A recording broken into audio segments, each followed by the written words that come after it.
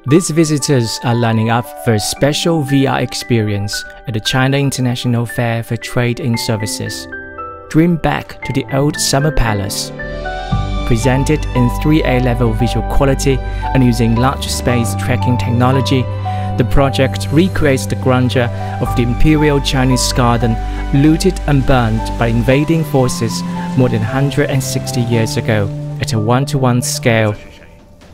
The old Summer Palace, once held as the Garden of Gardens, lost its former splendor after being destroyed by invading Allied forces.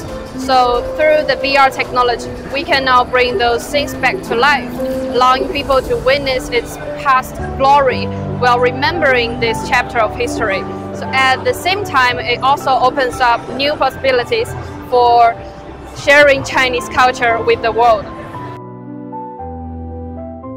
At this year's China International Fair for Trade in Services, the combination of culture and technology is a standout feature.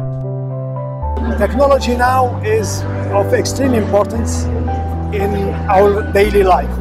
So to highlight our culture, we need technology to make it famous all around the world.